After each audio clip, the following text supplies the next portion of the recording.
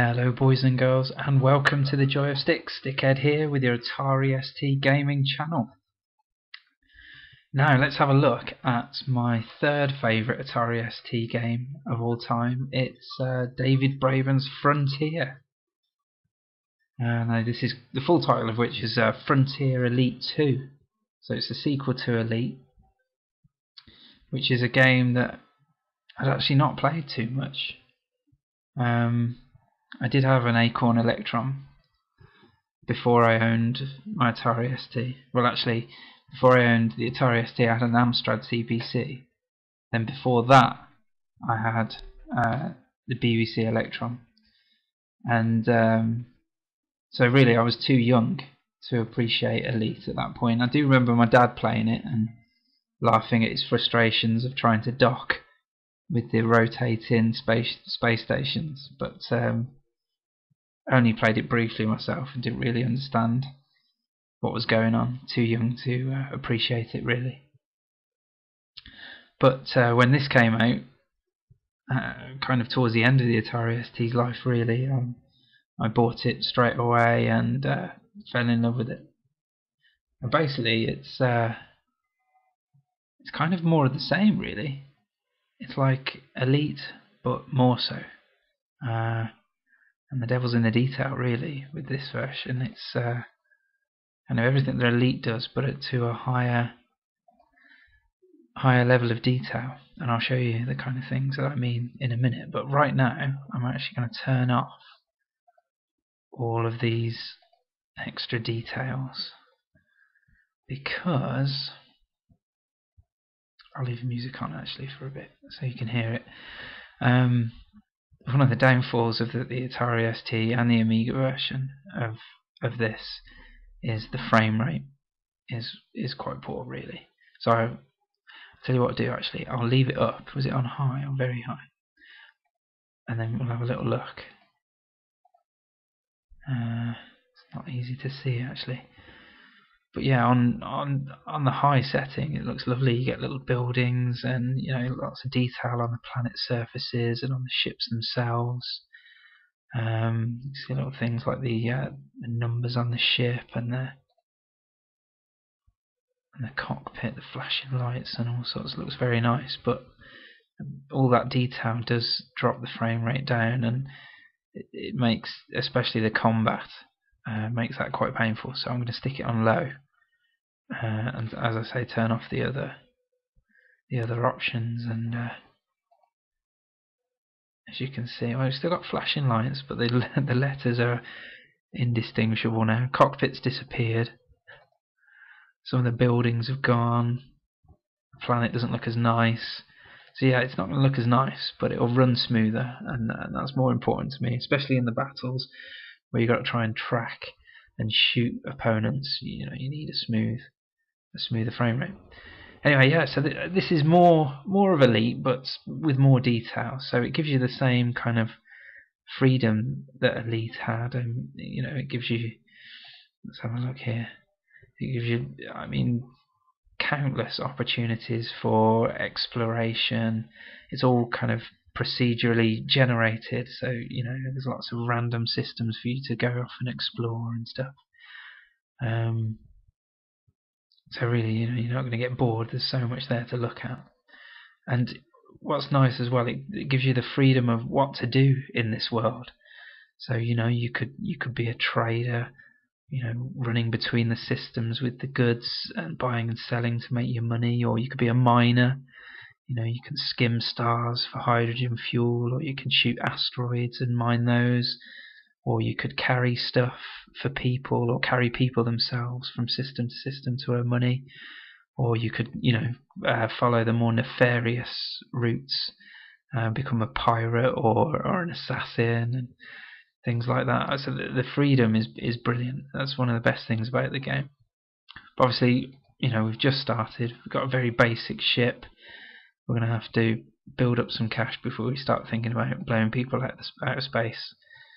So, God, it's been a while since I played this, but let's see. I tell you what, we'll look at trading first, because that's a good way to get started earning some money. We start off here in the ROS 154 system. So if I click down here, it tells us all about ROS 154. There's the star, ROS 154, and here are the planets: Dustball, Aster, which is a gas giant, another rocky planetoid. Now, orbiting around this gas giant, we've actually got a class M planet, meaning it's got a breathable atmosphere. So this is where we are at the moment, major starport, Sirocco Station. Is there anywhere else to visit? There's no other starports here, so that's the only place you could actually land in ROS 154. Now, if I click, where is it? Here. It tells you all about the trading in this system. So you can have a look. These are the things that they need. Major imports: fruit and veg, heavy plastics, hydrogen fuel, and minor imports. And here are the things that they export. Now, because it has a breathable atmosphere, and what does it say? Oh, there's some more detail somewhere. Oh, how do I get to the more detail? I don't know. I'm sure that's there somewhere. Never mind. But apparently there's indigenous animals on here which can kill and eat. So they've got animal meat. So what we'll do, we'll go to the stock market, and because it's a major export, animal meat will be cheaper than it will elsewhere. So it may well be worth buying some animal meat. But first, what you need to do is check out where you're going to next. I can't seem to move the map. I'm sure it was with the cursor keys. No? Why can't I do that then? Oh, I know. It's because I've set the cursor keys to be joystick input. So bear with me a second, and I will stop that from happening. Here we go. Turn that off. Okay. Now I should be able to move. There we go. Right, so this is a fairly standard trade route up here to Barnard Star. Let's have a little look at Barnard Star. There you go. There's the star itself, and there's a number of worlds here. Birmingham World has a major starport, Anderton Depot, and it has an orbital station. So what we'll be doing, I mean, this one's got a smaller one, a little trading post as well. So what we'll do, we'll have a look at their trading, and you can see here their major imports includes animal meat. So that's a prime candidate for trading between the two systems. So let's buy some animal meat. That's all our money, virtually all our money, just to buy 1 ton. There you go. You can see down here my cargo space is, I've got 2 remaining and 2 used. Now 2 used because I've just bought the animal meat, and I've also been given at the start of the game, I think it's my uncle bequeathed me the ship with a ton of hydrogen fuel. There you go. So we won't run out of fuel halfway to Boston base. So there we go. So now this green disc here means we've targeted Barnard Star, so we're ready to go. Now you can't just launch. Wait, actually you can just launch, but local police won't take too kindly. We need to ask for permission first. So let's do that, and then we'll launch. There we go, and up we go now. Oh, not shift. Shift is backwards. Don't want to crash into the planet from the off. So yeah, return key there fires my boosters, and up we go. Let's have a little look behind us. You see the base disappearing as we go. What was that called again? Can't remember. Let's have a look. Actually, we can click this, and there is Sirocco Station. Cool. It's kind of blurred by the serial number of another ship that's docked there at the moment. There we go.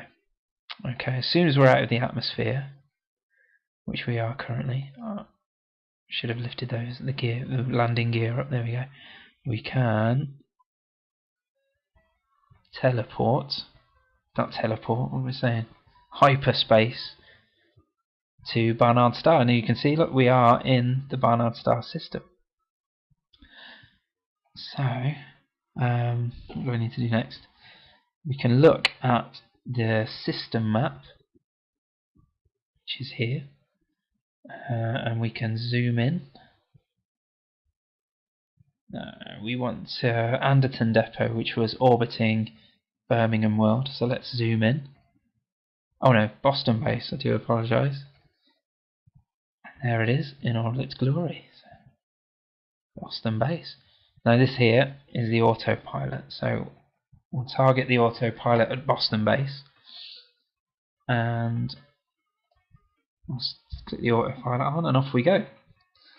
Now, I'll tell you what I'm going to do. I'm going to turn off the music. It might save us a little bit of extra processing power. You never know. Make things a bit smoother.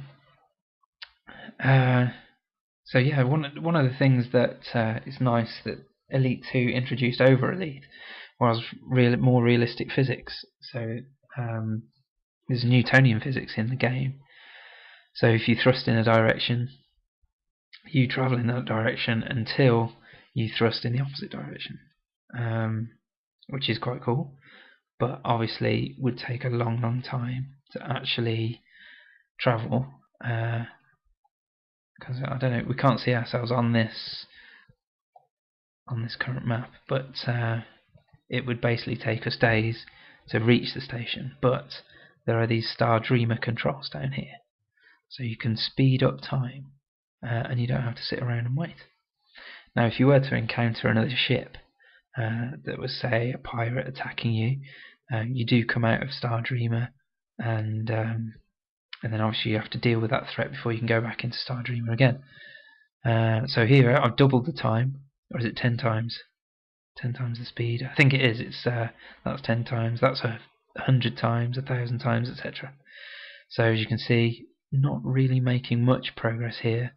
Still 8.4 AU away from the station. So what we're going to have to do is speed things up significantly. There we go. So at the top Star Dreamer speed, we can actually see some progress as we head towards Birmingham World. So there you go. We've got the animal meat on board. We'll dock with Boston base. Just let the autopilot handle this. This is a definite benefit over the original Elite. Just use the autopilot and in we go. No fiddly docking procedure at all. So yeah, so we'll go in here, we'll sell the animal meat, hopefully for a profit. I can't remember exactly how much the animal meat was we bought. There we go, the 1 ton that we bought.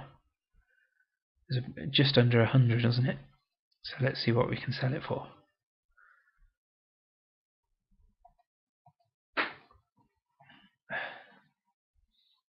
In we go. So yeah, trading's not exactly exciting, but it is the most reliable way to make money, and it's pretty much your only option at the beginning of the game, along with becoming a courier. Let's speed this bit up a bit. Right, in we go. Lovely. Oh yeah. So this is the copy protection of the game.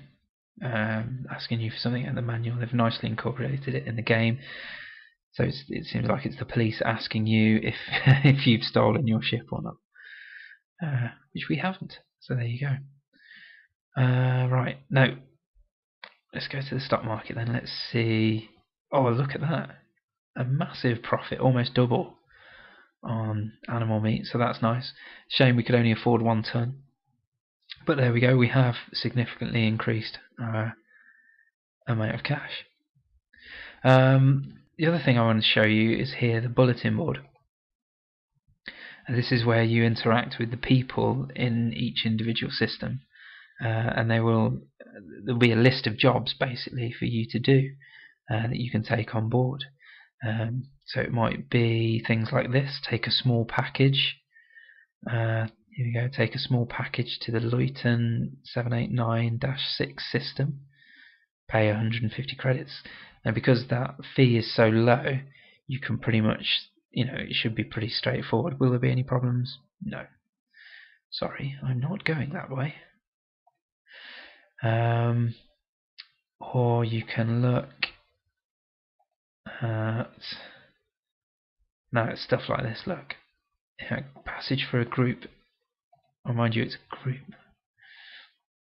So you can actually take people here. They want to go to Etta Cassiopeia, and that's quite a lot of money. So that makes you think. Oh, there you go. Look, he's a rich executive from the Sirius Corporation. Excuse me.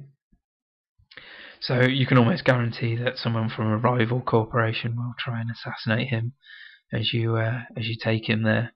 So that will probably end up in a bust up at some point. So these seemingly innocent ads here: goods bought and sold at Haynes and Sunning. Highest prices paid for items interesting or otherwise. By interesting they mean illegal. So here you go. Well, these are illegal goods that you can buy and sell in these places. Now you can make huge profits from buying and selling these, but obviously you might end up attracting unwanted attention from the law. This guy's looked straight out. Narcotics will pay loads. So it's not quite a secret, that one. I'm wondering if maybe that's the police pretending to buy narcotics so that they can nick you. That does happen in this game. There you go. There's like there's people who need jobs as well. So if you buy a big ship, you might need some crew to man it. There you go. This is interesting as well. Federal military. You can do missions for those, and if you're successful, you get promotions and stuff like that. So that's quite cool. Right, what should we do next? Should we do a bit more trading? So we really haven't got very much money. I'll tell you what I'll show you next, actually, is we'll go to the shipyard. Now this is where you upgrade your ships and you can buy new ships and repair the ship that you've got. So let's have a look. Now at the moment we're in systems that are very safe. We're in the middle of federal space. It's very unlikely that we'll be attacked by pirates. As long as we don't take any dangerous jobs, we'll be absolutely fine. So what I'm going to do is we can make some more space on our ship and make some money by deleting the things selling the things we don't need. So let's see. There's our pulse laser. We'll get rid of that for the time being. Where are we? Shipyard upgrades. 1 megawatt pulse laser remove. There we go. And we've got some missiles here as well. So let's get rid of those. There we go. Now you can see we've got lots more cash to play with, and we've got a bit more cargo space too. But we are defenseless, so we will have to stay within federal space and make sure we don't take on any dangerous jobs. Let me just have a check of the bulletin board. Make sure there's nothing in the local area. Arcturus is close, but when you go to Arcturus, you do tend to get attacked by pirates, so I won't be taking that package. That's for a group. Now, if you're going to take a group, you need to have lots of passenger cabins here, look, and we have none of those, and we don't have space or money to buy them, so we won't be taking people either. Oh, actually, I should show you this. This is interesting. Retirement. For 17,500 credits, we wish to encourage Governor Molotov in the Leuten 789-6 system to stop work permanently. In other words, they want you to go and kill this guy. Now, you see, because I've just started the game, I have an elite rating of harmless or something like that. Thanks for contacting us, but we want someone with a higher elite Federation combat rating. Why do you need combat rating to persuade someone to retire? Dodgy. Let's see. Elite rating, yes, harmless. And you can see it lists your rank here. So if you do those military jobs, you can do them for the Federation and for the Imperials. And earn ranks there. And it also shows your criminal record and all sorts. Very cool. Right, so what are we doing then? We are going to do some more trading. So, Barnard Star, let's see what their exports are. Here we go, major exports. Synthetic meat, fertilizer, plastics, alloys, industrial parts, computers, farm machinery, robots. Okay. And let's see. Now let's go to Sol. Let's go home, shall we? Let's have a little look. As you can see, it's a very busy place. Lots of huge orbital cities. Mars has actually been terraformed, so there's lots of cities with people living on there. Io's got a little orbital station, and so has Titan. Yeah, so lots of action. Let's see what do they need. Major imports: computers and farm machinery. So we should buy computers and farm machinery. Right, let's go back to the stock market. Let's see, can we actually afford them? That's the question. Computers, we can afford them. Fantastic. I'm going to buy computers. Oh, actually, let's not get ahead of ourselves. We need to make sure we have hydrogen fuel, otherwise we won't be able to make the hyperspace jump. Where's the hydrogen fuel? I missed it. There it is. Right, we'll buy that. We only need a ton because we've got a very small ship. And how many computers? Oh, we can only afford a few computers. Let's fill up the rest of the bay with farm machinery. Fantastic. Right. Let's ask for a launch request. This is slightly different because we're not on a planet. It will automatically take us out into space. Now, the timing of me buying this game couldn't have been any better, really. This came at time. How old would I have been? I don't know. It's kind of about 13, 14, maybe. And I was just getting into science fiction, reading a lot of Arthur C. Clarke and Isaac Asimov, that kind of thing. And this game came boxed with a little book with short stories in, which I absolutely devoured. And so this all kind of fed into my imagination, and this game just, is a breeding ground for that imagination. Right, let's see. So, the book is full of, stories of traders going to far-flung worlds and having adventures and getting into scrapes and stuff. So, even though there's none of that really going on in this game, or not too much of it, it's all very basic when you really think about it. My imagination was filling in the rest. And, yeah, I always go to Mars High for some reason when I'm in the solar system. It's quite exciting for some reason. Okay, so yeah, autopilot, off we go. Leave a little. Where's our hyperspace cloud? I don't know, it's gone. Let's have a nicer view, shall we?